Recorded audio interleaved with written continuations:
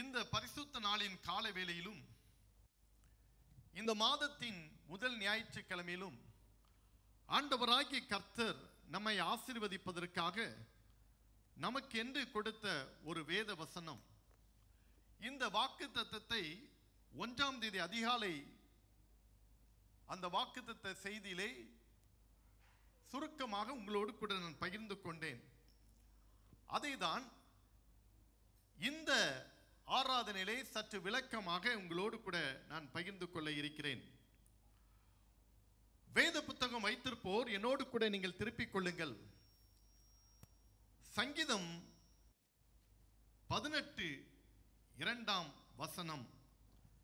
18ஆம் சங்கீதம் 2ஆம் வசனம். கர்த்தர் என் பலனும் கர்த்தர் என் கன்மலையும் என் கோட்டையும் என் இரட்சகரும் என் தேவனும் நான் நம்பியிருக்கிற என் துருகமும் என் கேடகமும் என் இரட்சணிய கொம்பும் என் உயர்ந்த அடைக்கலமுமாய் இருக்கிறார். ஹல்லேலூயா.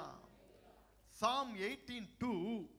The Lord is my rock and my fortress and my deliverer, my God, my strength, in whom I will trust, my shield and the horn of my salvation, my stronghold.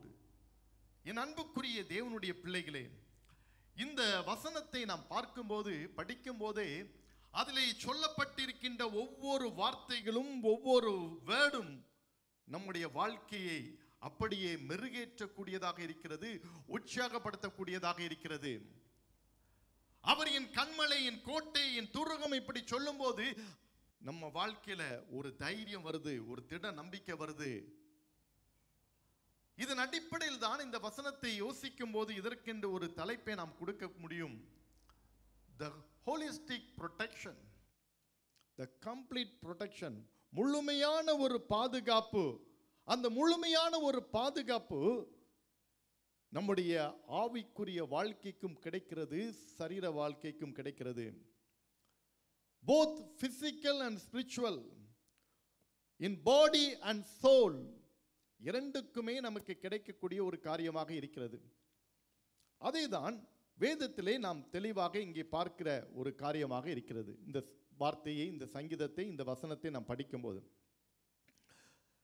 இந்த வசனம், இந்த சங்கீதம் யார் எழுதினார் என்றால், சங்கீதத்திலே பொதுவாக சொல்லுவோமானால் தாவீது தான் அதிகமான சங்கீதங்களை எழுதியிருக்கிறார் என்பது நமக்கு தெரியும். அவர்தான் அதிகமாக இதை பாடலாக பாடியிருப்பதை நாம் பார்க்கிறோம். இருப்பினும் இந்த குறிப்பிட்ட சங்கீதம் எதன் அடிப்படையில் எழுதப்பட்டது என்று சொல்லும்போது, தாவீது கர்த்தர் தன்னுடைய எல்லா சத்துருக்களின் கைக்கும், விசேஷமாக சவுலின் கைக்கு தன்னை விடுவித்த போது பாடின சங்கீதம் என்று வேதம் சொல்கிறது. In the day that the Lord delivered David from the hand of all his enemies and from the hand of Saul, சவுலுடைய கைக்கும் அவனுடைய எல்லாருடைய எதிராளிகளுடைய கைக்கும் அவனை விடுதலையாக்கின போது இந்த சங்கீதத்தை அவன் பாடுகிறான். எவ்வளவு பெரிய சந்தோஷமா அவன் பாடுறான் பாருங்க. ஆண்டவரே, நீர் எனக்கு கன்மலையாக, கோட்டையாக, விடுவிக்கிறவராக, பலனாக இல்லைன்னா இந்த சத்துருக்களின் சும்மா விட்டுருப்பாங்களா? ஒன்றும் இல்லாமல் ஆக்கியிருப்பாங்க. இந்த சவுளே போதும், இவன் ஒருத்தனே போதும், என்னைய பீஸ் பீஸாக கலட்டிருப்பான். ஆனா நீங்க எனக்கு கூட இருந்ததுனால ஒருவனை என்ன தொட முடியல. எல்லாருடைய கைக்கும் நீங்க என்னை விடுதலையாக்கினீங்க. ஹல்லேலூயா, ஹல்லேலூயா. எல்லாருடைய கைகளுக்கும் என்னை விலக்கி பாதுகாத்து கொண்டீங்க என்று சொல்லி இதை ஒரு மகிழ்ச்சியின் பாடலாக, ஆண்டவருக்கு துதி செலுத்த ஒரு பாடலாக இந்த சங்கீதத்தை அவன் பாடுவதை நாம் போய் பார்க்கிறோம். He sang this song with great joy. ஒரு பெரிய சந்தோஷத்தோடு கூட இந்த சங்கீதத்தை அவன் இங்கே பாடியிருக்கிறான். ஒருவேளை மனதிலே ஒரு ஓவர் ஜாய் வரும்போது பாட்டும் தன்னால் சிலருக்கு வந்துடும். நீங்களே பாடியிருப்பீங்க, அப்படி தானே? ரொம்ப சந்தோஷத்தில் பாடுவீங்க, அதே நேரத்தில் ரொம்ப சோகத்தில் இருந்தாலும் அப்பவும் ஒரு பாட்டு வந்திருக்கும் உங்களுக்கு. சோகத்தில் வரும்போதும் ஒரு பாட்டு வந்திருக்கும். சந்தோஷத்திலையும் வந்திருக்கும். அதே போல தான் இது ஒரு ப்ராக்டிக்கல் ஓரியன்டட் சாங் என்று நம்ம சொல்லலாம். அவனுடைய வாழ்க்கையில் அந்த ப்ராக்டிக்கலாக என்ன செய்கிறான், இந்த பாடலை அவன் பாடுறான். அதில் 8 காரியங்கள் அந்த வசனத்திலே அங்கே அவன் சொல்லி இருக்கிறதை நாம் பார்க்கிறோம். அதை தான் ஒன்றன் பின் ஒன்றாக இந்த நாள் தியானத்திற்காக நாம் எடுத்துக்கொள்ள போகிறோம். இந்த செய்தியாக உங்களோடு கூட நான் பகிர்ந்து கொள்ள போகிறேன். முதலாவது சொல்லியிருக்கிறார் பாருங்கள், கர்த்தர் என் கன்மலை, the Lord is my rock என்று சொல்லப்பட்டிருக்கிறது. அப்போ அவர் என்னுடைய கன்மலை என்று சொல்லும்போது, கன்மலை ராக் மலை, அது ஒரு மவுண்டன் என்று நாம் சொல்லலாம். அப்போ அந்த கன்மலை மலை பாறை அப்படின்னு நம்ம சொல்லும்போது, அதை பார்க்கும்போதே அது சொல்லும்போதே என்ன செய்யும், பெரிய மலை, மலை போன்ற துன்பங்கள் வந்தாலும் அப்படின்னா என்ன அர்த்தம், அவ்வளோ பெரிய பனி போல உருகிட செய்வாரேன்றானா, அவ்வளோ பெரிய பிரச்சனை வந்தாலும் அது ஒன்றும் இல்லாமல் போயிடும். த ஹிமாலயன் டாஸ்க் அப்படின்னு சொல்லுவாங்க. ஹிமாலயன் டாஸ்க் அப்படின்னா என்ன அர்த்தம், ஹிமாலயாஸ் இமயமலை சதனா. அப்போ இமயமலை போன்ற ஒரு என்ன செய்யுது, ஒரு குறிக்கோள், ஒரு நோக்கம், ஒரு அச்சீவ் பண்ணுறதுக்குள்ள ஒரு டாஸ்க் அங்கே இருக்குது. இவ்வளோ பெரிய டாஸ்க்கு, அதை எப்படி பண்ணுறது, how to achieve it, how to reach the task அப்படிங்கிறது ஒரு பெரிய ஒரு மலைக்கின்ற ஒரு காரியமாக தான் இருக்குது. ஆண்டவர் சொல்லியிருக்கிறாரு, நான் உன் கண்மலை அப்படின்னு சொல்லியிருக்கார். அப்போ கண்மலை மலை என்று சொல்லும்போது அது உறுதியானது என்று நாம் சொல்லி, உறுதியானது என்பதை நாம் புரிந்து கொள்ள முடியும். ஈஸியாக இந்த சேரை தூக்கிட்டு போகிற மாதிரி மலையை தூக்கிட்டு போயிட முடியுமா? என்ன யூனோஸ், மலையை தூக்கிட்டு போயிடலாமா? போக முடியாது. சேரை தூக்கிட்டு போகிற மாதிரி மலையை போக முடியுமா ஜோயல்? இல்லை, முடியாது. அவனே கரெக்டாக சொல்லிட்டான் பாருங்க, மலையை தூக்க முடியாது, அது அன்ஷேக்கபிள், அசைக்க கூட முடியாது. பிறகு எங்கேருந்து தூக்க முடியும்? அசைக்க கூட முடியாது, பிறகு எங்கேருந்து தூக்க முடியும்? அப்போ உறுதியானது, சாலிட் ராக், உறுதியானது, அன்ஷேக்கபிள், ஒருத்தனும் அதை அசைக்க முடியாது. அப்போ கர்த்தர் நம்முடைய கண்மலையாக இருக்கும்போது ஒருத்தனும் நம்மளை அசைக்க முடியாது. ஹல்லேலூயா. அதுதான் அதை சொல்லியிருக்கிறது. அவர் நம்முடைய கண்மலையாக இருப்பார் என்றால் அந்த உறுதித்தன்மையை நமக்கு கொடுக்கிறார். ஹல்லேலூயா. அதனால தான் சங்கீதக்காரன் 16ஆம் சங்கீதம் 8ஆம் வசனத்தில் ஆணித்தரமாக சொல்லுகிறார் பாருங்கள். 16:8 வாசி. கர்த்தரை எப்பொழுதும் எனக்கு முன்பாக வைத்திருக்கிறேன், அவர் என் வலது பாரிசத்தில் இருக்கிறபடியினால் நான் அசைக்கப்படுவதில்லை, நான் அசைக்கப்படுவதில்லை. நல்ல கரங்களை தட்டுவோமா? அவர் என் வலது பார்சத்தில் இருக்கிறார். He is at my right hand. No one will shake me. ஒருத்தனை நான் அசைக்க முடியாது, ஏனென்றால் அவர் என் வலது பார்சத்தில் இருக்கிறார். அதனால தான் the rock, அவர் கண்மலையாக இருக்கிறார். 1 கொரிந்தியர் 10ஆம் அதிகாரம் 4ஆம் வசனத்திலே நான் வேத பாடமாக கூட வாசிக்க கேட்டோமே, அந்த கண்மலை யார்? That rock was Christ. அந்த கண்மலை கிறிஸ்துவே. அது கிறிஸ்துவாகிய கண்மலையை குறிக்கிறது. அந்த கிறிஸ்துவாகிய கண்மலை நமக்கு கண்மலையாக அவர் வரும்போது எந்த பொல்லாங்கும் நமக்கு நேரிடாதபடி காப்பார், எந்த எதிராளியும் நம்மை தொடாதபடி காப்பார், எந்த விதமான ஆபத்தும் வராதபடி காப்பார். அவருடைய பாதுகாப்புக்கு அது உத்தரவாதமாக அங்கே இருக்கிறது. ஹல்லேலூயா. the protection, பாதுகாப்பு நமக்கு கொடுக்கிறார். அவர் நமக்கு கண்மலையானவர். என் அன்புக்குரிய தேவனுடைய பிள்ளைகளே, ஈஸியாக சாதாரண ஒரு மனிதனா நம்ம இருந்தனா நாம் ஒரு பலவீனர்கள் தான், பலனற்றவர்கள் தான். ஆனால் நமக்குள்ளே இயேசு இருப்பானால் நாம் பலவானாய் மாறிவிடுகிறோம். ஹல்லேலூயா, ஹல்லேலூயா. அன்றைக்கு கோலியாத்து தாவீதை பார்க்கும்போது ரொம்ப சீப்பாக எடை போட்டா. இவன்லாம் ஒரு சுண்டக்கா மாதிரி தான் இருக்கிறான், இவன் என்ன ஜெயிக்க முடியும் தான் நினச்சிருப்பான். ஆனால் அவனுக்கு தெரியாது, இந்த தாவீதுக்குள்ள ஆண்டவராகிய கர்த்தர் கூட இருக்கிறார் என்பதை கோலியாத் என்ன செய்யல, புரியல, நம்பல. இவனை சாதாரணமா எடை போட்டான், சாதாரணமா எடை போட்டுட்டான். ஆனா அவனுக்குள்ள இருந்த கர்த்தருடைய ஆவியானவர் அந்த அரக்கனை வீழ்த்தினார். ஹல்லேலூயா. அரக்கனை வீழ்த்தினார். இதுதான் தேவனுடைய ஆவி நமக்குள்ள இருக்கிறதுல ஒரு பெரிய காரியம். அவர் எனக்கு கண்மலையாக இருக்கிறார். அப்போ அந்த கண்மலை ஆண்டவராகிய இயேசுவே என்று பவுல் தெள்ள தெளிவாக சொல்லிவிட்டார். அநேக காரியங்களிலே பழைய ஏற்பாட்டு நடக்கின்ற அநேக நிகழ்வுகளையும் சரி, அநேக கோட்பாடுகளையும் பவுல் தன்னுடைய நிருபத்திலே எங்கேயாவது ஒரு இடத்துல அவர் என்ன செய்வார்? ரெஃப்ளெக்ட் பண்ணிடுவார், கோடிட்டு காண்பித்து விடுவார். That rock was Christ. Yes, அந்த கண்மலை கிறிஸ்து தான், வேற யாரும் கிடையாது. அந்த கிறிஸ்துவாகிய கண்மலை உனக்குள்ளே இருக்குமானால் உன்னை யாரும் ஒன்றும் செய்ய முடியாது. யூ ஆர் டோட்டல் ப்ரொடெக்ஷன் உனக்குள்ள என்ன செய்து இருக்குது, முழுமையான ஒரு பாதுகாப்பு அங்கே இருப்பதை நம்ம பார்க்குறோம். The Lord is my rock. எந்த கண்மலையானவரே, என்னை காக்கும் தெய்வம் நீரே இருக்குல்ல. அப்ப எந்த கண்மலையானவரே, என்னை காக்கும் தெய்வம் நீரே, வல்லமை மாட்சிமை நிறைந்தவர், மகிமைக்கு பாத்திரர், அவர்தான். அந்த கண்மலையானவர் கூட இருக்கும்போது எதற்கு நம்ம பயப்பட வேண்டிய அவசியமே இல்லை. ஹல்லேலூயா, ஹல்லேலூயா. இந்த 2 வரிகளை சேர்ந்து பாடலாமா? Thank you Jesus.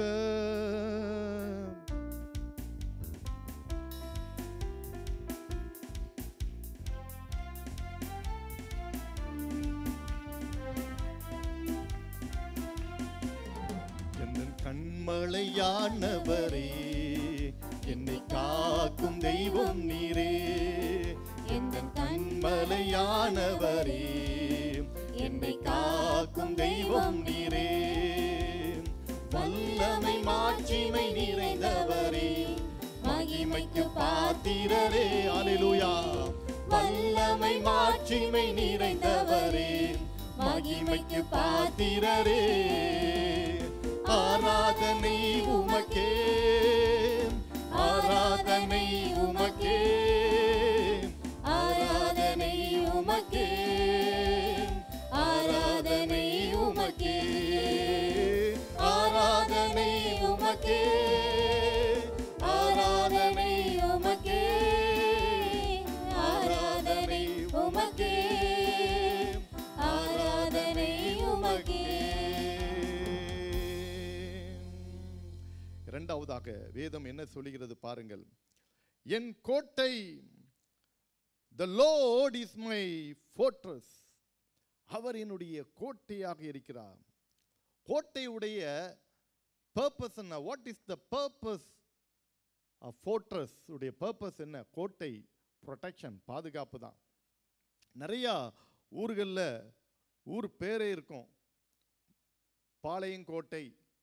ஆரம்பத்தில் சொல்லுவாங்க, படிக்கும்போது, கல்லூரியில் படிக்கும்போது சரி, ஸ்கூலில் படிக்கும்போது சிறுவனாக அந்த பகுதியிலே அதிகமான கோட்டைகள், பழைய ராஜாக்கள் அந்த இடங்களிலே இருக்கும்போது, சிற்றரசர்கள் வாழும்போது கோட்டைகளை அமைத்து இருந்தார்கள் என்பது.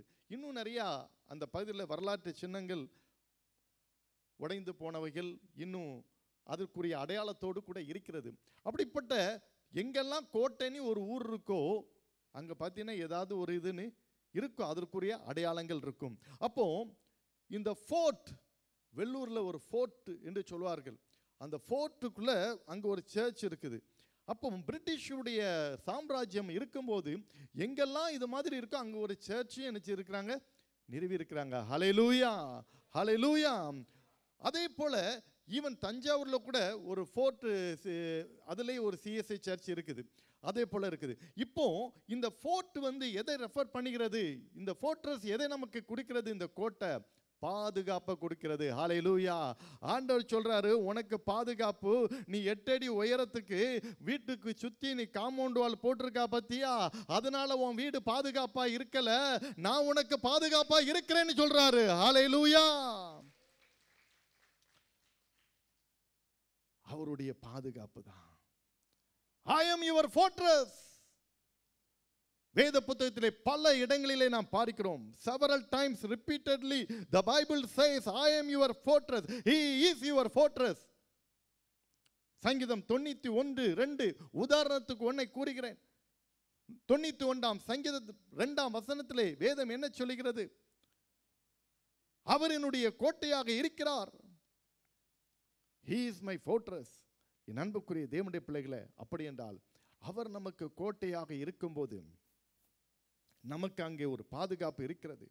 எதிராளி உள்ளே வர முடியாது. ஒவ்வொரு நாளும் நம்ம அவரை பாதுகாக்கிறார், ஒவ்வொரு மாதமும் பாதுகாக்கிறார், வருஷங்கள் தோறும் பாதுகாக்கிறார். அவருடைய பாதுகாப்பு நமக்கு முழுமையாக கிடைக்கிறது. என் அன்புக்குரிய தேவனுடைய பிள்ளைகளே, அதுதான் முக்கியமான ஒரு காரியம். He is my fortress. எத்தனை ஃபென்ஸ் போட்டு என்ன போட்டாலும் சரி, தேவனுடைய பாதுகாப்பு தான் பாதுகாப்பு. ஹல்லேலூயா. பிசாசு நம்மை தொடாம, நம்முடைய ஆத்துமாவை தொடாம இருக்கிறதுக்கும் அவருடைய பாதுகாப்புக்காக தான் பாதுகாப்பு. ஆண்டவர் யோபை சுற்றி வேலி போட்டு வச்சிருந்தாரு. ஆனா அதை தாண்டி பிசாசு என்ன செய்யறான்? அனுமதி கேட்டு அங்க வர்றான். ஆனாலும் அவனுடைய லைஃபையும் எடுக்க முடியல, தொட முடியல, அவனுடைய சோலையும் தொட முடியல பிசாசு. ஹல்லேலூயா. கையை தட்டுவோமா? இதுதான் ரொம்ப முக்கியமான ஒரு காரியம். லைஃபையும் தொட முடியல. அதான் அந்த கம்ப்ளீட் ப்ரொடெக்ஷன் அங்கே தான் இருக்குது. லைஃபையும் தொட முடியல, அவனுடைய ஜீவனையும் தொட முடியல, சரீரம் எல்லாம் போச்சு, okay, but still he has life. But அவனுடைய சோலையும் தொட முடியல. ஏன் தொட முடியல தெரியுமா? அவன் தன் நம்பிக்கையில் உறுதியாக இருந்தான். ஹல்லேலூயா. அதில் ரொம்ப உறுதியாயிட்டு இருந்தான். அந்த முழுமையான பாதுகாப்பு. He is my fortress. அவர் நம்முடைய கோட்டையாக இருக்கிறார். மூன்றாவதாக, அவர் என்னுடைய இரட்சகர். He is my deliverer. என்னுடைய இரட்சகராக இருக்கிறார். அப்போ இரட்சகர் என்பதற்கு சேவியர் என்றும் இன்னொரு வார்த்தையை நாம் சொல்லலாம். டெலிவரர், இரட்சகர், சேவியர். அப்ப சேவியருடைய வேலை என்ன? Saving somebody. ஹல்லேலூயா. பாதுகாப்பது. ஒரு ஆற்று வெள்ளத்தில் ஒரு சிறுவன் அடித்து கொண்டு போகப்படுகிறான். அதை பார்க்கிறான் ஒரு மனிதன் அல்லது ஒரு இளைஞன் பார்க்கிறான், அல்லது நல்ல ஒரு திடகாத்திரமான ஒரு இராணுவ வீரன் அங்கே பார்க்கிறான் என்றால் அவன் பார்த்து கொண்டு சும்மா நிற்க மாட்டான். அந்த சிறுவனை மீட்பதற்காக ஆற்றிலே குதிப்பான். அந்த சிறுவனை பத்திரமாய் கரையேற்றி கொண்டு வருவான். இதுதான் சேவிங். ஹல்லேலூயா. ஹல்லேலூயா.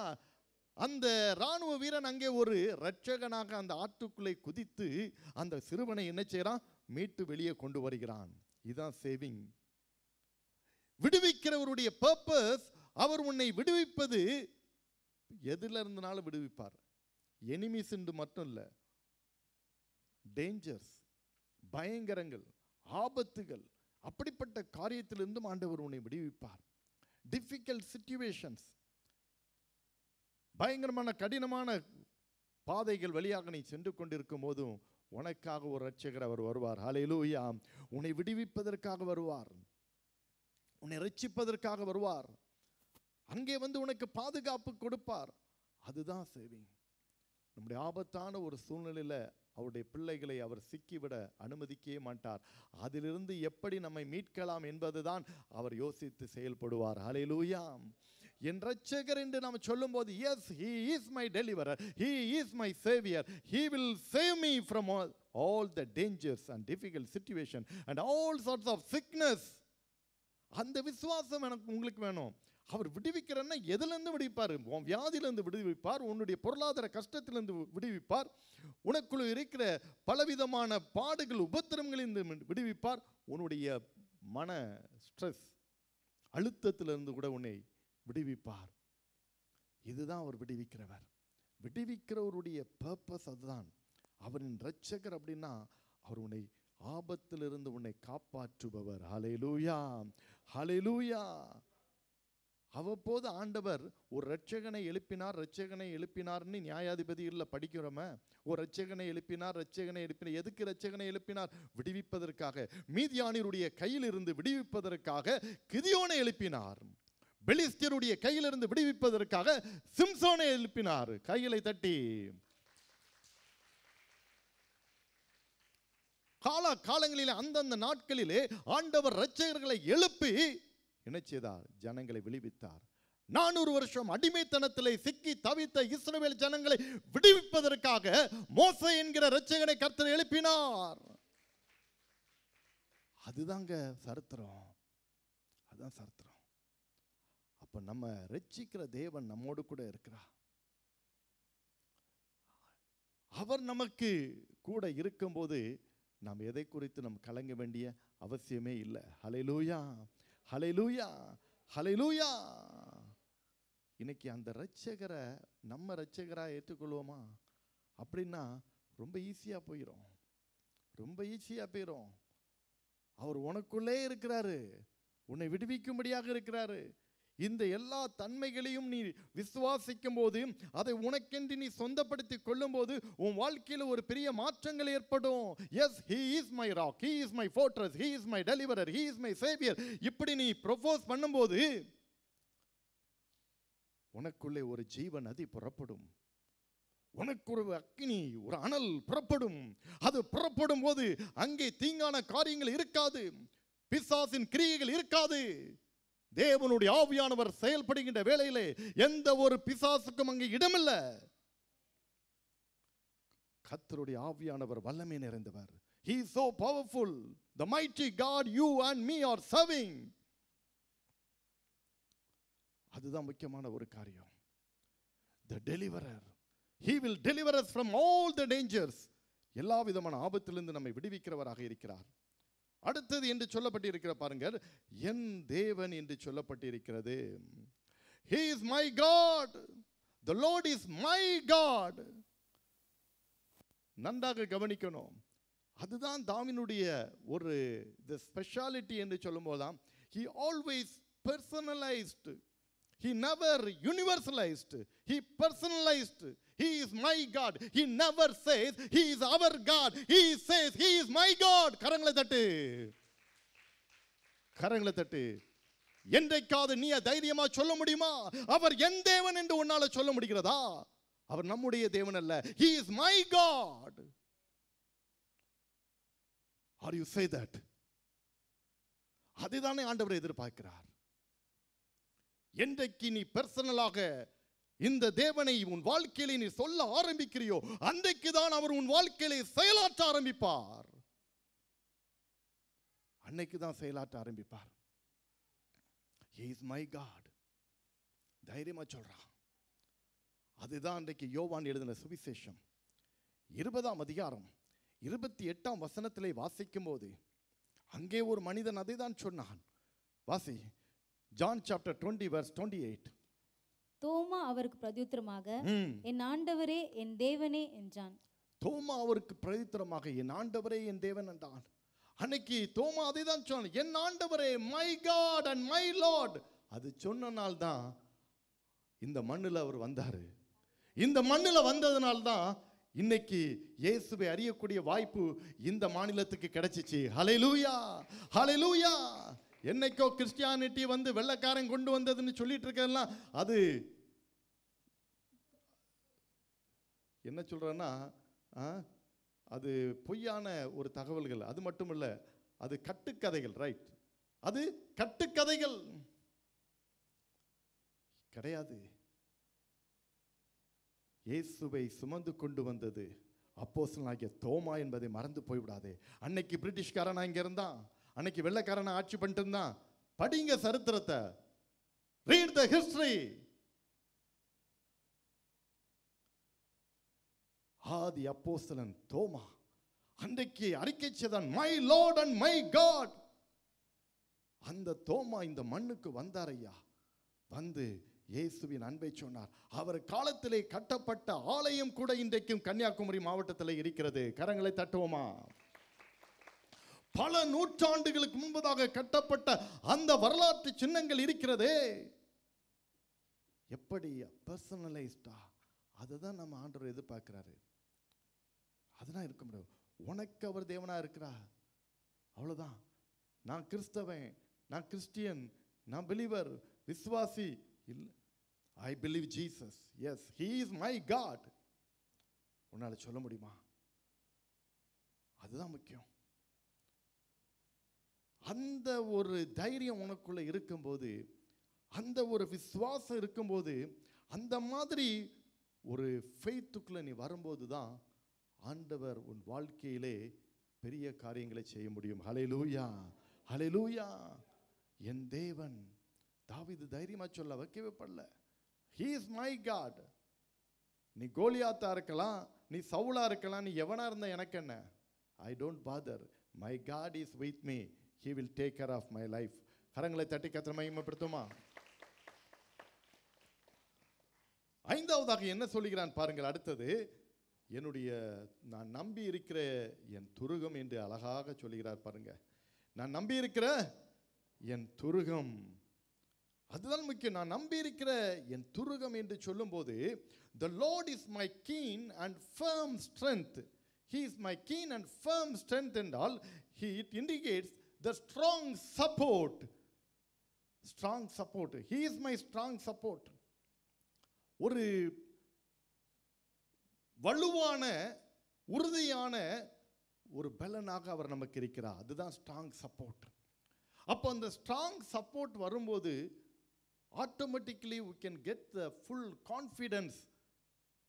ஒரு நம்பிக்கை நம்ம அவர் மேலே வந்திருக்கோம். அதான் நான் நம்பி இருக்கிற என் துருகமாய் அவர் இருக்கிறார். ஹல்லேலூயா.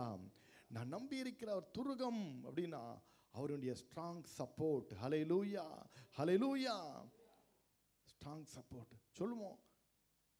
சோபன்ஸும் எனக்கு ரொம்ப சப்போர்ட், இவர் ரொம்ப சப்போர்ட், ஸ்ட்ராங் சப்போர்ட். என்னுடைய வாழ்க்கையில் நான் முன்னேறதுக்கு இவருடைய சப்போர்ட் எனக்கு இருந்துச்சு. இப்படி உலக பிரகாரமாக சொல்லுவோம். அந்த சப்போர்ட் உன் வாழ்க்கையில் ஏதோ ஒரு பகுதியில் தான் இருந்திருக்கும். ஆனால் உன் வாழ்க்கையே முன்னேறுவதற்கு இவருடைய சப்போர்ட் இல்லைன்னா ஒன்றுமே முடியாது. ஹல்லேலூயா. அதுதான் முக்கியம். அவர் உனக்கு துருகம். தாவீதுக்கு அது நல்லாவே தெரியும். இவருடைய சப்போர்ட் என் வாழ்க்கையில் இல்லைன்னா, இவர் எனக்கு துருகமாக மட்டும் வரலன்னா நம்பேல் என் வாழ்க்கை ஒன்றும் இல்லாமல் போயிருக்கும். இவர் எனக்குள்ளே இருந்தபடிதான் தான் உம்மாலை ஒரு சேனைக்குள்ளேயும் பாய்வேன், ஒரு மதிலையும் தாண்டுவேன், எதையும் நான் செய்வேன். ஏன் இப்படி சொல்ல முடிஞ்சிச்சு தெரியுமா? அதுதான் அவன் நம்பி இருக்கிற துருகம். ஹல்லேலூயா. அதுதான் Thurugam. He is my strong support. அந்த சப்போர்ட்டுக்கு மிஞ்சின சப்போர்ட் எதுவுமே வராது. பயம் இல்லாம தைரியமா அடிக்கிறான் பாருங்க. அதுதாங்க, அதுதான் அவனுக்குள்ள இருக்கிற அந்த கெத்து.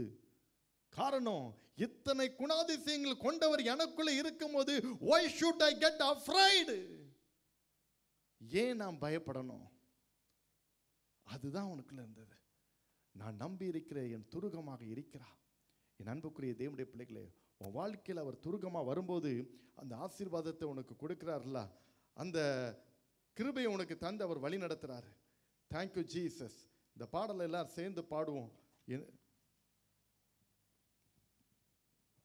நான் நம்பிடும் தேவன் என் துருகமாய் இருப்பதால் கலக்கமே எனக்கு இல்லையே. ஹல்லேலூயா. அவரை நீ நம்பிடும் போது உனக்கு துருகமாய் இருக்கிறார், உனக்கு கலக்கமே இல்லை. அவர் நம்மை நடத்தின தேவன் என்னோடு இருக்க. ஒருவேளை தாவீதுடைய வாழ்க்கையில் இருக்கிறது மட்டும் இல்லை, அது நம்ம வாழ்க்கைக்கு தான். ஆண்டவர் இன்னைக்கு சொல்லிட்டு இருக்கிறது, அது டேவிட்டுடைய கதை கிடையாதுங்க. இது ஏன் கதையா மாறணும். ஹல்லேலூயா. ஆமா, இது ஏன் கதையா மாறணும். அதுக்கு தான் ஆண்டவர் எதிர்பார்த்துட்டு இருக்கிறாரு. சேர்ந்து பாடுவோமா? Thank you Jesus.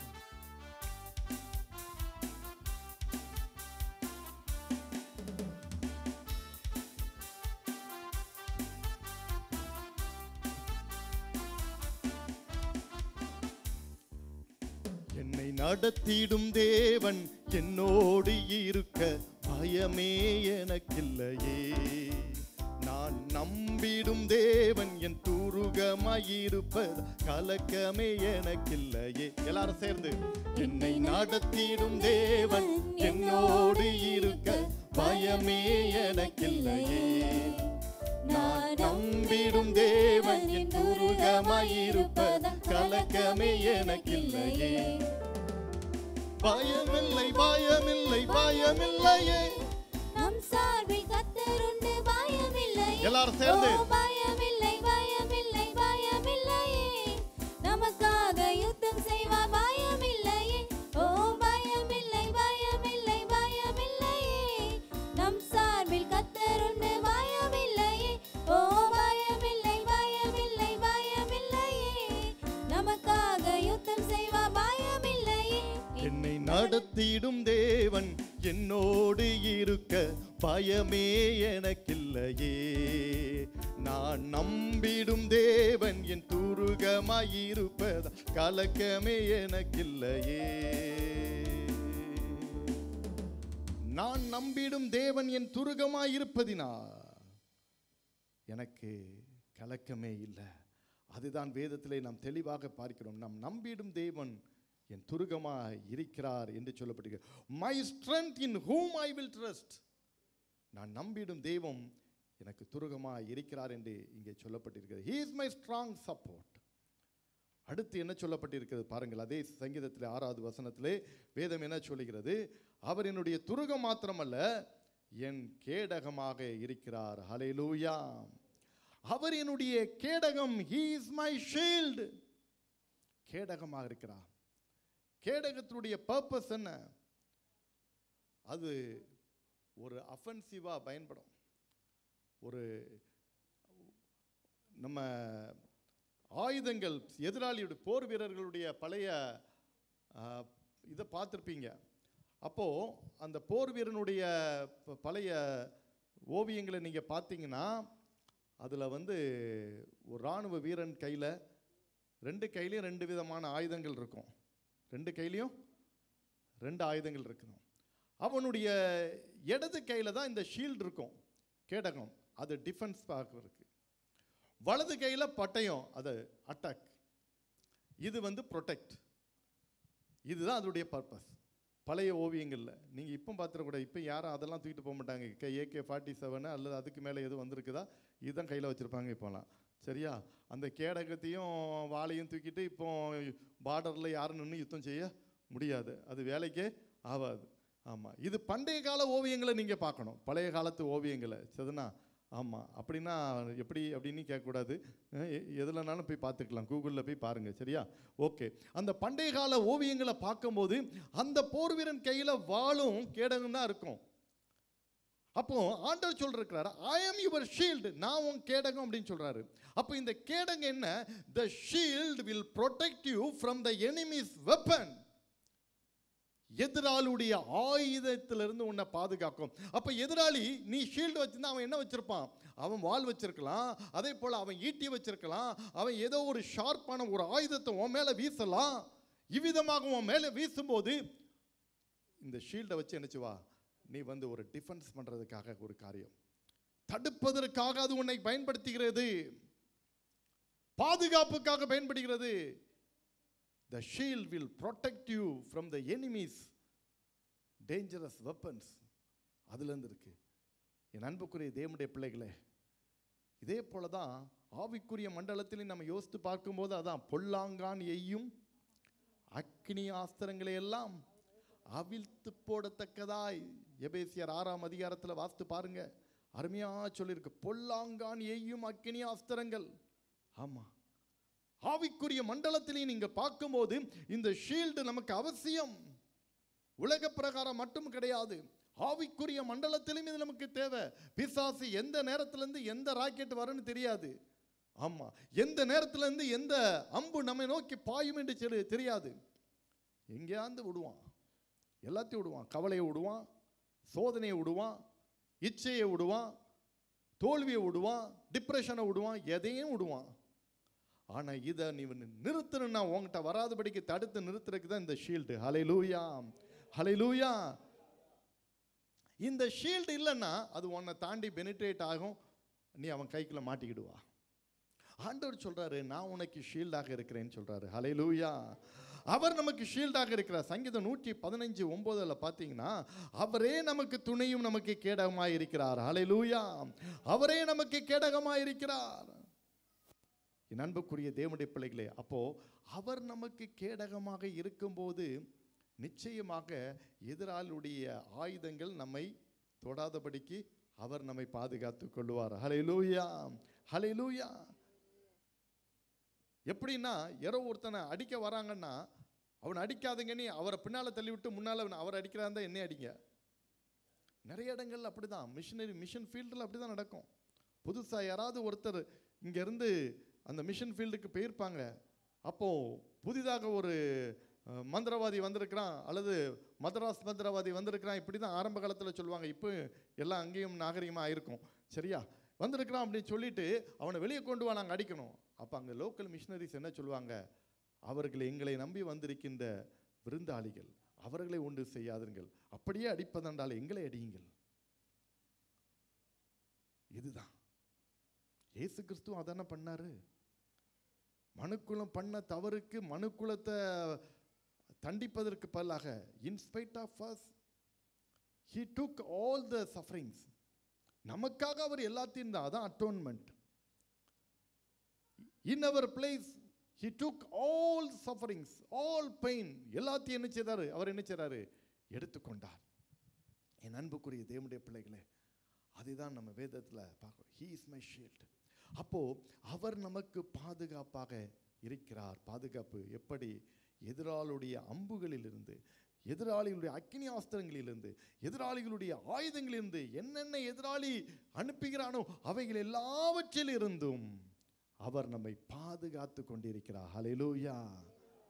சங்கீதம் 3:3 பார்த்தீங்கன்னா அருமையான ஒரு வசனத்தை அங்கே பார்க்கிறோம். யூ ஆர் மை ஷீல்ட், நீரே எனக்கு கேடகம். வாசி Psalm 3:3. ஆனாலும் கர்த்தாவே, நீர் என் கேடகமும் என் மகிமையும். கேடகமும், you are my shield. எவ்வளோ அருமையா சொல்லியிருக்கிறாரு. இதுதான் தாவீது, நீர் என் கேடகமாப்பா. நம்ம வாழ்க்கையில இதுதான் நம்ம சொல்லணும். ஒவ்வொரு காரியத்தையும் நீங்கள் உங்கள் தனிப்பட்ட விதத்திலே உங்க பர்சனலா நீங்க அப்ளை பண்ணி பார்த்துட்டே வாங்க. இந்த வேத புத்தகத்தின் ஒவ்வொரு வார்த்தைகளும் நீங்க பர்சனலா நீங்க ஒப்பிட்டு பார்த்துட்டே இருக்கும்போது உங்க வாழ்க்கையே ஒரு வித்தியாசமா மாறிடும். கரங்களை தட்டுவோமா? You will become something different. நீங்க ஆட்டோமேட்டிக்கா ஒரு வித்தியாசமா மாறிடுவீங்க. ஒவ்வொரு வார்த்தையும் உங்களுக்கென்று நீங்கள் அதை எடுத்துக்கொண்டு ஒப்பிட்டு பார்க்கும்போது உங்கள் வாழ்க்கை மெருகேற்றப்படும், சிறப்பாக விளங்குவதற்கு காரணமாக இருக்கும். என் அன்புக்குரிய தேவனுடைய பிள்ளைகளே, he is your shield, he is my shield. அவர் என்னுடைய கேடகமாக இருக்கிறார் என்று ஆணித்தரமான ஒரு வார்த்தையை அங்கே சொல்லுவதை பார்க்கிறோம். கேடகம் நீரே, மகிமையும் நீரே. அப்படின்னா அவர்தான் என் கேடகம், அவர்தான் என் கேடகம். அந்த கேடகத்துக்கு மிஞ்சின கேடகம் இந்த உலகத்தில் ஒரு கேடகமும் இருக்க முடியாது. ஹல்லேலூயா, ஹல்லேலூயா. உலக பிரகாரமாக இருக்கிற எல்லா ஷீல்டும் மேன்மேட். பட் அவர் கேடகமாக இருக்கும்போது அது ஒரு டிவைன் ப்ரொடெக்ஷன். ஹல்லேலூயா. அந்த கேடகத்தை எந்த ஒரு மனுஷனாலும் உருவாக்க முடியாது. அது made by the eternal God. Hallelujah. Thank you Jesus. கேடகம் நீரே, மகிமையும் நீரே. கேடகம் நீரே, மகிமையும் நீரே. தலை நிமிர செய்பவர் நீரே, தலை நிமிர செய்பவர் நீரே. தலை நிமிர செய்பவர் நீரே. கேடகம் நீரே, கேடகம் நீரே, மகிமையும் நீரே. எல்லாரும் சேர்ந்து கேடகம் நீரே, மகிமையும் நீர். One more time. கேடகம் நீரே, மகிமையும் நீரே. தலை நிமிர செய்பவர் நீரே, தலை நிமிர செய்பவர் நீரே. தலை நிமிர செய்பவர் நீரே. One more time. கேடகம் நீரே. சொல்லுங்க, வாயை திறந்து, வாயை திறந்து சொல்லுமா? மகிமையும் நீரே, தலை நிமிர செய்பவர் நீரே. தலை நிமிர செய்பவர் நீரே. தகப்பனே, தந்தையே, தலை நிமிர செய்பவர் நீரே. தகப்பனே, தந்தையே, தலை நிமிர செய்பவர் நீரே. அவர் உனக்கு கேடகமா இருக்கிறார். எவ்வளவு பெரிய ஆனந்தம், எவ்வளவு பெரிய சந்தோஷம் தெரியுமா? பாக்கியம். ஒரு பிசாசு உன்னை தொட முடியாது, ஒரு மனுஷனுடைய அம்புகளும் உன் மேல பட முடியாது. He is your complete protection. முழுமையான ஒரு பாதுகாப்பாக அவரே வந்து நிற்கிறார். ஏழாவதாக அடுத்து என்ன சொல்ல இருக்கிறார் பாருங்கள். என் இரட்சணிய கொம்பும், என் இரட்சணிய கொம்பும். The Lord is my horn of salvation. என்னுடைய இரட்சணிய கொம்பு. அப்படின்னா என்ன அர்த்தம் தெரியுமா? ரட்சிப்பு, மீட்பு, salvation, redemption. அதுதான் 1 பேதுரு 1:19 சொல்லியிருக்கல, மாசற்ற விலையேறப்பட்ட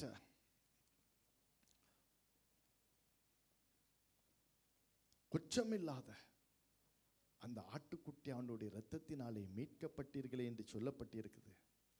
1 யோவான் 1:7 சொல்லியிருக்கிறது, அவருடைய இரத்தம் சகல பாவங்களை நீக்கி உங்களை சுத்திகரிக்கிறது. அதுதான் இந்த ஹார்ன் ஆஃப் சால்வேஷன், ஹார்ன், இரட்சணிய கொம்பு. ஏன் தாவீது இங்க சொல்லியிருக்கிறார் தெரியுமா? இது சம்திங் எலிவேட்டட் அண்ட் எக்ஸால்டட். ஏன் பண்றாரு இதை மட்டும் எக்ஸால்ட் பண்றாரு? ஹார்ன் ஆஃப் வெறும் சால்வேஷன் சொல்லி இருக்கலாமே, ஹார்ன் ஆஃப் சால்வேஷன். ஏனென்றால் எல்லாவற்றையும் காட்டிலும் இது மேன்மையானது என்பதை சொல்வதற்காக தான் அவர் சொல்லி இருக்கிறார், this is horn of salvation. கரங்களை தட்டி கர்த்தரை மகிமைப்படுத்துவோமா? உனக்கு நாக்கு என்ன 2 கொம்பா? ஆமா, இந்த சால்வேஷனுக்கு 2 கொம்பு தான். கரங்களை தட்டு. இந்த ரட்சிப்பு இல்லாமல் பரலோகம் இல்ல. ரட்சிப்பு இல்லாம பரலோகம் இல்ல. அதனால தான் பேதுரு சொன்னார், இந்த ரட்சிப்பை குறித்து நீங்க கவலையற்றிருப்பீர்களானால் தண்டனைக்கு எப்படி தப்பித்துக் கொள்வீர்கள்? இவ்வளவு பெரிதான ரட்சிப்பை குறித்து நீ கவலையற்றிருப்பாயானால் தண்டனைக்கு நீ எப்படி தப்பித்துக் கொள்வாய்? தப்பித்துக் கொள்ளவே முடியாது. இந்த ரட்சிப்பு முக்கியம். Salvation is important. Salvation is unique. இந்த ரட்சிப்பு இல்லாம தண்டனைக்கு தப்பவே முடியாது. சங்கீதம் 3:8 என்ன சொல்லுகிறது பாருங்கள். 3ஆம் சங்கீதம் 8ஆம் வசனம். இந்த ரட்சிப்பு கர்த்தருடையது. The salvation belongs to the Lord. ரட்சிப்பு கர்த்தருடையது, அவருடைய ரட்சிப்பு. அதனால தான் இரட்சணிய கொம்பு. ஹல்லேலூயா. அந்த ரட்சிப்பு இல்லாம ஒண்ணும் இல்ல. The holistic protection எங்கிருந்து வரும்? உன் சரீரத்தை மட்டும் பாதுகாப்பதனால holistic protection என்று சொல்ல முடியாது. That is not the holistic protection. அது ஒரு முழுமையான பாதுகாப்பு கிடையாது. உன் சரீரத்தை தாண்டி உனக்குள்ள இருக்கிற ஆத்துமா தான் வெளியேறப்பட்டது. அதற்கு ஒரு பாதுகாப்பு வேண்டும். அந்த பாதுகாப்பை இந்த ரட்சிப்பின் மூலமாக மட்டும்தான் கொடுக்க முடியும். கரங்களை தட்டு.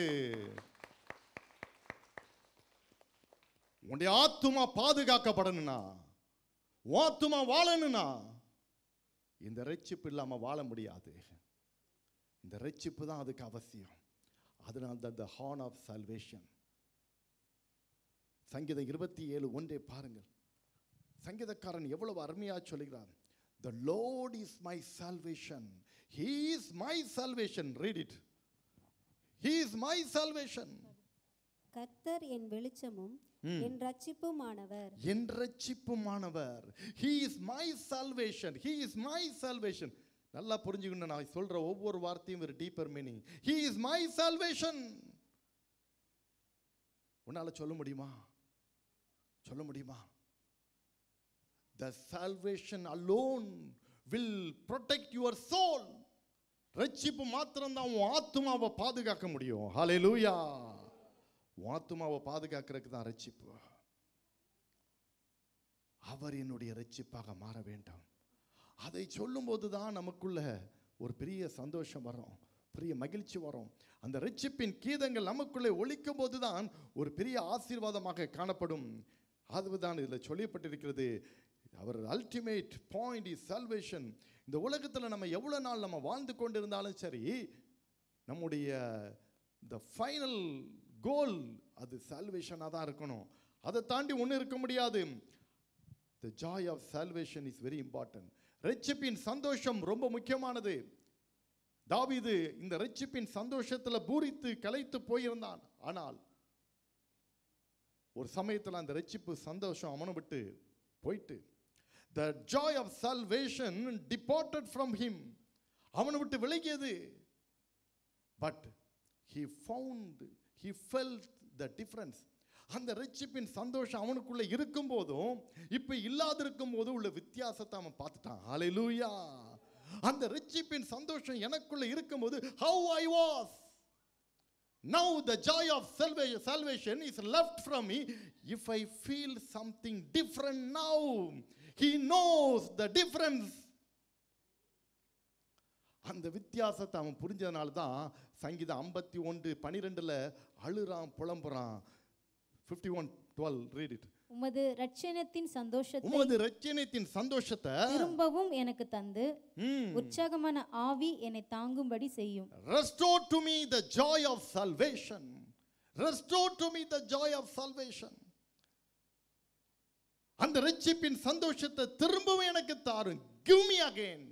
Give me again. I want it. அது இல்லாம என்னால வாழ முடியாது. அதனால தான் கேட்குறான், அந்த சந்தோஷத்தை திருப்பி எனக்கு தாங்குங்க. என் அருமையான தேவ பிள்ளையே, இந்த ரட்சிப்பின் சந்தோஷம் தான் உன் ஆத்துமாவை பாதுகாக்க முடியும். அந்த ரட்சிப்பின் சந்தோஷம் உனக்குள்ள இருக்குதா? அந்த ரட்சிப்பின் சந்தோஷத்தை எப்படி பெற்றுக்கொள்ள முடியும்? ரட்சகர் இடத்துல தான் பெற்று முடியும். அந்த ரட்சகர் உனக்குள்ள வரும்போது அந்த சந்தோஷம் சேர்ந்தே வந்துடும். ஹல்லேலூயா, ஹல்லேலூயா. Salvation is not a one time incident. அது ஏதோ ஒரு நாள் நிகழ்வு நினைக்காத. Salvation is ongoing process. It is going on and on and on until you reach the final destination. அது போகிற வரையும், அது நீ கண்ண முறியோ அல்லது அவர் வர்றாரோ, எது நடக்குதோ தெரியாது. This is not a one time event. This is something ongoing process. அதனால தான் நான் சொன்னேன், we have to renew our salvation every day, every morning and every evening. We have to renew it. ஒவ்வொரு நாளும் காலையும் மாலையும் புதுப்பிக்கப்பட வேண்டியது நம்முடைய ரட்சிப்பு. இது என்றைக்கோ நான் ரட்சிக்கப்பட்டேன்னு வீட்டில் உட்கார்ந்துட்டு இருக்கிறது இல்லை. என்றைக்கோ நான் ரட்சிக்கப்பட்டேன்னு மாறுதட்டி சொல்லிட்டு போறது இல்லை. ஒவ்வொரு நாளும் உன் ரட்சிப்பு கரெக்டா இருக்கிறதா? அதை தான் நான் பார்க்கணும். அதான் அந்த ஹார்ன் ஆஃப் சால்வேஷனை குறித்து ஆண்டவர் சொல்லியிருக்கிறாரு. இதுதாங்க உன் ஆத்மாவை பாதுகாக்கக்கூடியது. உன் ஆத்மாவுக்குள்ள கேரண்டி இதுதான் ஆண்டவர் தெளிவாக சொல்லியிருக்கிறார். ரெஸ்டோர் அப்படின்னா திருப்பி எனக்கு தாரோம் என்ன அர்த்தம். ஒவ்வொரு நாளும் நம்முடைய ரட்சிப்பை நாம் என்ன செய்ய வேண்டும்? புதுப்பித்து கொள்ள வேண்டும். Renewal, renewal.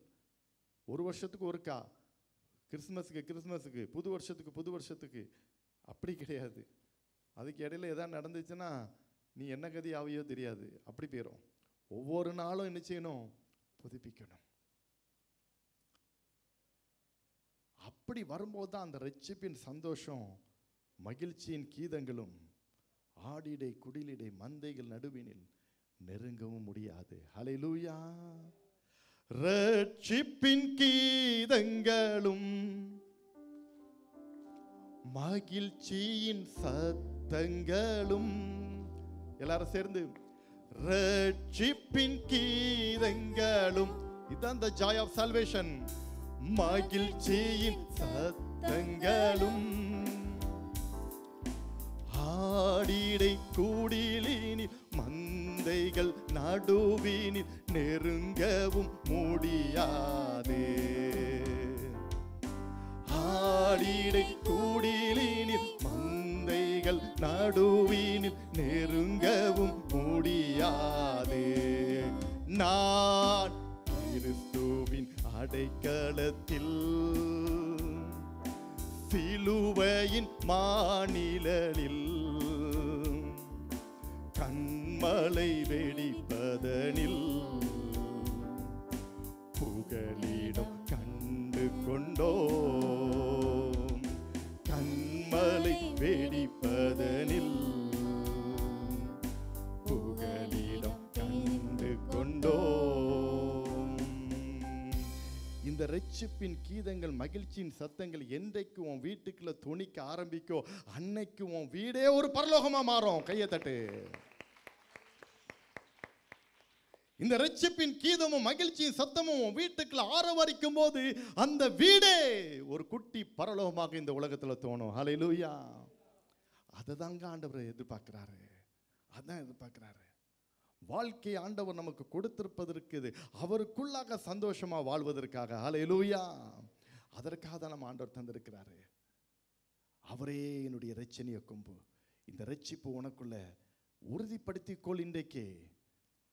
You have to confirm your salvation today. You have to strongly and boldly say that He is my salvation. அதை நீ சொல்லும்போது உனக்குள்ளே ஒரு புதிய உற்சாகத்தை ஆண்டவர் கொடுப்பார். எட்டாவதாக கடைசியாக என்ன சொல்லி இருக்கிறது பாருங்க, என் உயர்ந்த அடைக்கலமா இருக்கிறார். The Lord is my stronghold. He is my high tower. He is my high tower. என்னுடைய உயர்ந்த அடைக்கலமா இருக்கிறார். அவருடைய ஹை டவர், ஸ்ட்ராங்ஹோல்ட், உயர்ந்த அடைக்கலம். என் அன்புக்குரிய தேவனுடைய பிள்ளைகளே, அவர் எனக்கு உயர்ந்த அடைக்கலம் அப்படின்னா த மோஸ்ட் ஹை, ஒரு ஹை டவர், உயர்ந்த அடைக்கலத்தை நமக்கு நினைச்சாரு கொடுக்கிறாரு. அதை அப்படி நம்ம யோசிக்கும் போதே பார்த்தீங்கன்னா அவர் நமக்கு எவ்வளவு அரணாக கோட்டையாக ஒன்றுவனா இருந்து உயர்ந்த அடைக்கலமாக இருக்கிறாரு. அந்த உயர்ந்த அடைக்கலம் எதை குறிக்கிறது? த சேஃப் அண்ட் செக்யூர், ஒரு பாதுகாப்பை இன்னும் முழுமையாக இருக்குங்க. The safe and security, high tower. நீங்கள் பார்த்துருப்பீங்க, உயரமான கோபுரங்களில் கண்காணிப்பதற்காக வைத்திருப்பாங்க. கண்காணிப்பதற்காக சாதாரணமாக நீங்கள் பார்க்கணுன்னா எல்லா சென்ட்ரல் ஜெயிலில் நீங்கள் பார்க்கலாம். அந்த காம்பவுண்ட் வால் 4 பக்கமும் கொஞ்சம் உயர்ந்த கோபுரத்தை நீங்கள் பார்ப்பீங்க. அந்த உயர்ந்த கோபுரத்தை நீங்கள் பார்த்தீங்கன்னா அந்த கோபுரத்து மேலே ஒருத்தன் கன்னை வச்சுக்கிட்டு இப்படியே பார்த்துட்டே இருப்பான். High tower. இதே போல தான் செக்யூரிட்டி பர்பஸ்க்காக ஆங்காங்கே இந்த ஹை டவர் வச்சிருப்பாங்க. அந்த ஹை டவரில் இருந்து என்ன பண்ணுவாங்க? பார்ப்பாங்க, வாட்ச் பண்ணுவாங்க. இது எதை குறிக்க? Safe, security, high tower. ஆண்டவர் சொல்றாரு, நான் தான் உனக்கு ஹை டவர். ஹல்லேலூயா, ஹல்லேலூயா. என் கண்ணை தப்பி எவனும் உள்ள வர முடியாது. கரங்களை தட்டுவோமா? நான் தான் சர்விலன்ஸ் கேமரா. ஹல்லேலூயா. உன்னை கண்காணிக்கிற கேமரா நான் தான். ஆமா, நீ எங்க போனாலும் பாப்பாரு, மறந்துடாத. நீ எங்க போனாலும் பாப்பாரு, தப்ப முடியாது. பார்க்கல நினைச்சிட்டு இருக்கியா? Don't think that. நீ எங்க போனாலும் அவர் பார்ப்பாரு. wherever you go, whatever you do, he is monitoring you because he is your high tower. He is watching you. He is watching you. தப்பவே முடியாதுங்க, தப்பவே முடியாது. எதிராளியுடைய அம்புகள், எதிராளியுடைய கண்கள், அவன் செய்கின்ற தந்திரங்கள் எல்லாவற்றையும் அவர் கண்காணிச்சிட்டு இருப்பாரு. எங்க அடிக்கணுமோ அங்க அடிப்பாரு. ஹல்லேலூயா. கரங்களை தட்டி கர்த்தரை மகிமைப்படுத்துவோமா? அவர்தான் நமக்கு ஹை டவர், உயர்ந்த அடைக்கலமா இருக்கிறார். பாருங்க எவ்வளவு அருமையான ஒரு காரியம். உயர்ந்த அடைக்கலமா இருந்து நம்மளை கண்காணித்து கொண்டிருக்கிறார். நம்மளை பாதுகாப்பதற்கு அவர் கண்காணிக்கிறார். தீயவருடைய கண்கள், எனிமீஸுடைய ஐஸ் நம்ம மேலே பாதிப்பை கொண்டு வரக்கூடாது. அவன் என்ன திட்டங்கள் செயல்படக்கூடாது, எல்லாத்தையும் அவன் பார்க்குறாரு. அதே நேரத்தில் தாவீது சொன்னது போல, ஆண்டவரே நான் உட்கார்தலையும் எழுந்திருக்கிறதுலையும் எல்லாத்தையும் நீ அறிந்திருக்கிறீங்கிற மாதிரி உன்னை எல்லாத்தையும் உன்னை பார்த்துட்டு இருக்கிறாரு. ஹல்லேலூயா. Be careful. ஹல்லேலூயா. தப்பவே முடியாது, மாற்றி சொல்லவே முடியாது, மாற்றி சொல்லவே முடியாது. மாட்டிக்கிடுவா, மாட்டிக்கிடுவா. அப்படி இப்படிமா மாற்றி பேசிட்டு இருந்தா மாட்டிக்கிடுவா. ஆண்டவர்கிட்ட தப்பவே முடியாது. He is watching you. என் அன்புக்குரிய தேவனுடைய பிள்ளைகளே, அவர் நமக்கு உயர்ந்த அடைக்கலம், த மோஸ்ட் ஹை டவர். எதற்கு? பாதுகாப்பை கொடுப்பதற்காக அவர் நமக்கு இருக்கிறார். இதுதான் த ஹோலிஸ்டிக் ப்ரொடெக்ஷன் என்று நான் சொல்லுகின்ற ஒரு காரியம். எப்படி நம்மை சரீர பிரகாரமும் அவர் பாதுகாக்கிறார், ஆவிக்குரிய பிரகாரமும் பாதுகாக்கிறார். நம்முடைய சரீரத்தையும் அழிவிலிருந்து தப்புவிக்கிறார், என் ஆத்துமாவையும் அழிவிலிருந்து தப்புவிக்கிறார். He is protect both my physical and spiritual. He is protecting both in my body as well as in my spirit. ரெண்டையுமே என்ன சொல்றாரு? my soul, என் ஆத்துமாவை என்ன செய்றாரு? பாதுகாக்கிறாரு. இந்த ரெண்டு இருக்கும்போது தான் அங்கே ஒரு ஹோலிஸ்டிக் ப்ரொடெக்ஷன், ஒரு முழுமையான பாதுகாப்பு நமக்கு இருக்கிறது. இந்த பாதுகாப்பு வேற எவனும் கொடுக்க முடியாது, யாரும் கொடுக்க முடியாது. இன்னைக்கு 5 அடுக்கு 6 அடுக்கு ப்ரொடெக்ஷன்லாம் இருக்குது. அது ஒன்லி ஃபார் ஃபிசிக்கல் தான். ஹல்லேலூயா. அவங்க ஆத்மாவுக்கா பாதுகாப்பு 6 அடுக்கு போட்டிருக்காங்க? சொல்லுங்க. 6 அடுக்கு பந்தோஸ்து ஆத்மாவுக்கு போட முடியுமா? உன் ஆத்மாவை ப்ரொடெக்ட் பண்றது ஒரே ஒருத்தர் தான் ப்ரொடெக்ட் பண்ண முடியும். ஒரே ஒருத்தர் தான். உனக்காக ரத்தத்தை சிந்தினவர் மட்டும்தான் உன் ஆத்மாவை ப்ரொடெக்ட் பண்ண முடியும். உனக்காக சிலுவையில ரத்தத்தை சிந்தினவர் மட்டும்தான் உன் ஆத்மாவை ப்ரொடெக்ட் பண்ண முடியும். வேற யாராலும் ப்ரொடெக்ட் பண்ண முடியாது. ஹல்லேலூயா. அதை மறந்து போய்விடாது. உன் சரீரத்தை ப்ரொடெக்ட் பண்ணலாம், உன் சரீரத்துக்குள்ள இருக்கிற உன் ஜீவனை ப்ரொடெக்ட் பண்ணலாம். ஆனா உன் ஆத்மாவை ப்ரொடெக்ட் பண்றது சிலுவையிலே உனக்காக சிந்தப்பட்ட ரத்தம் மட்டும்தான் உன்னை ப்ரொடெக்ட் பண்ண முடியும். ஹல்லேலூயா. ஹல்லேலூயா. இதுதான் ஹோலிஸ்டிக் ப்ரொடெக்ஷன், ஒரு முழுமையான ஒரு பாதுகாப்பு. இன்னைக்கு ஆண்டவர் எதிர்பார்க்கிறது உன் சரீர பாதுகாப்புக்கு மட்டும் இல்ல, உன் ஆத்தும பாதுகாப்புக்கும். மறந்து போய்விடாதே. அதை தான் ஆண்டவர் எதிர்பார்க்கிறார். இந்த 8 காரியத்தில் சொல்லப்பட்டது இரட்சணிய கொம்பு, அதுதான் எலிவேட்டட், எக்ஸால்டட் அண்ட் ஹைலைட்டட். அதுதான் ஹைலைட்டட். 2 பாதுகாப்பு தான் உனக்கு வேணும். இல்ல சரீரம் மட்டும் பாதுகாக்கப்பட்டுன்னா உன்னை போல பைத்தியக்காரன் எவனுமே கிடையாதுன்னு தான் அர்த்தம். ஹல்லேலூயா. அந்த பாதுகாப்பு தான் உலகத்தில் உள்ள அத்தனைவரும் கொடுக்குறானே. ஹல்லேலூயா. எது மனிதனால் கொடுக்க முடியாத ஒரு காரியத்தை தெய்வம் கொடுக்கிறாரோ அதுதான் விலையேறப்பட்டது. அதுதான் விலையேறப்பட்டது. அதுதான் விலையேறப்பட்டது. அதற்கு மேல ஒன்றும் கிடையாதுங்க. அதான் பாக்கியமானது. பாக்கியமானது. இன்னைக்கு இந்த முழுமையான பாதுகாப்பு உனக்கு வேணுமா? Do you want this holistic protection, the complete protection? இந்த முழுமையான பாதுகாப்பு உனக்கு இன்னைக்கு வேணும்னா நீ இயேசுவிடத்தில் வா. அவர்கிட்ட உன்னை ஒப்புக்கொடு. அவருக்கென்று உன் வாழ்க்கையை அர்ப்பணி. நீ செய்யும் போது இந்த முழுமையான பாதுகாப்பு ஆண்டவர் உனக்கு கொடுப்பார். ஆண்டவரே, அந்த பாக்கியத்தை எனக்கு தருவீரான்னு கேட்பீங்களா? Let us all stand. எல்லாரும் எழுந்துட்டு இருப்போம். Thank you Jesus. இந்த பாக்கியத்தை எனக்கு தாங்கப்பா. இந்த முழுமையான பாதுகாப்பு எனக்கு வேணும் சாமி. இது இல்லைன்னா என்னால் ஒன்றும் செய்ய முடியாதப்பா.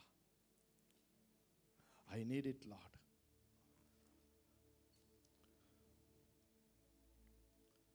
எனக்கு வேணப்பா.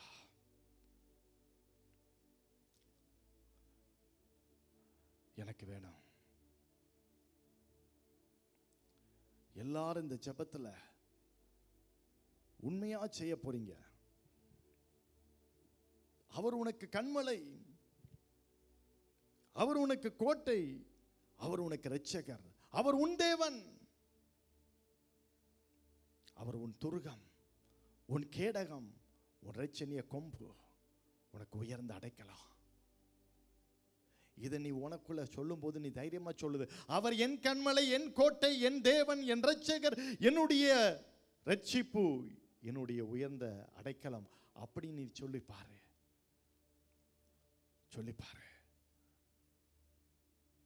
முழுமையான பாதுகாப்பு உனக்கு வேணும். முதல்ல உன்னுடைய ஆத்துமாவை பாதுகாப்பதற்காக யோசித்து பாரு. இந்த ஆத்துமாவை பாதுகாப்பதற்கு அவர் மட்டும்தான் முடியும். அவர் மட்டும்தான் முடியும்.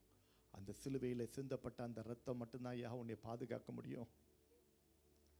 உன் ஆத்துமாவை பாதுகாக்க முடியும். வேற எதுனாலையும் பாதுகாக்க முடியாது. அந்த இயேசுவின் ரத்தம் மட்டும்தான் உன்னை பாதுகாக்க முடியும். அந்த விலையேற பெற்ற ரத்தம், சிலுவையில் சிந்தப்பட்ட விலையேற பெற்ற ரத்தம், விலை மதிக்க முடியாத ரத்தம், உன் பாவத்தை கழுவும், உன்னை சுத்திகரிக்கும், உன்னை அவருடையவனாக்கும், அவருடையவளாக்கும். உன் வாழ்க்கை தேவனுக்கு என்று அர்ப்பணிப்பியா? Thank you Jesus. என் மீட்பரே, என் இரட்சகா, என் தேவனே, என் கேடகம், நான் நம்பின என் துருகமும், என் கோட்டையும், நீரே நான் நம்பின என் துருகமும் என் கோட்டையும் நீரே என் மீட்பரே என் இரட்சகா என் தேவனே என் கேடகம் நான் நம்பின என் கோட்டையும் என் துருகமும் நீரே நான் நம்பின என் கோட்டையும் என் துருகமும் நீரே நான் நம்பின என் கோட்டையும் என் துருகமும் நீரே.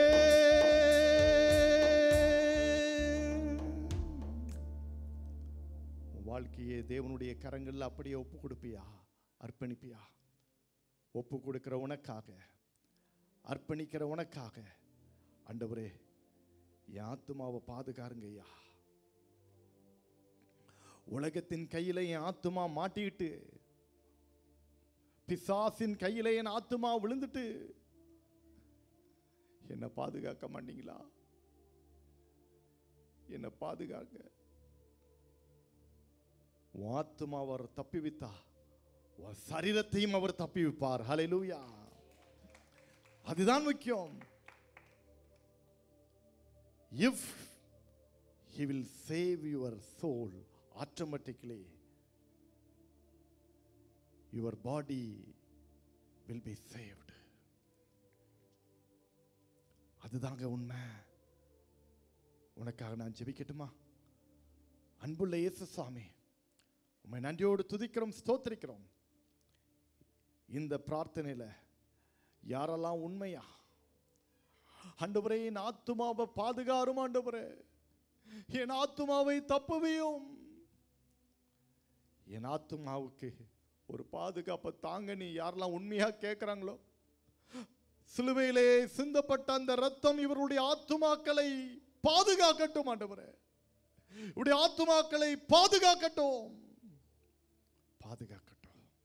அதே நேரத்தில் அப்பா, ஆத்துமாவை பாதுகாக்கப்படுகின்ற ஒவ்வொருடைய வாழ்க்கையிலும் அவருடைய சரீரமும் பாதுகாக்கப்படுகிறது. அதற்காக உமக்கு ஸ்தோத்திரம், ஸ்தோத்திரம் அப்பா.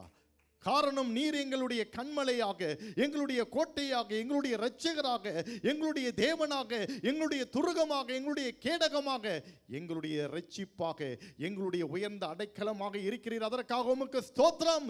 இந்த நாளிலே உம்முடைய சன்னிதானத்திலே ஒப்பு கொடுக்கிற ஒவ்வொருடைய வாழ்க்கையிலும் இந்த பாக்கியங்களை பெற்று அனுபவிக்க நீர் உதவி செய்வீராக. நீர் அப்படி செய்ய போறக்கா ஸ்தோத்திரம். ஒவ்வொருவரை ஆசீர்வதியும். எல்லா துதி கன மகிமை புகழ் உமக்கை செலுத்துகிறோம், நீர் ஏற்றுக்கொள்ளும். இயேசுவின் நாமத்தில் வேண்டிக் கொள்கிறோம் பிதாவே, ஆமென், ஆமென். தலைக்கு மேல கரங்களை தட்டி கர்த்தரை மகிமைப்படுத்துவோமா? Praise the Lord, praise the Lord, praise the Lord. தயவு செய்து அமருங்கள்.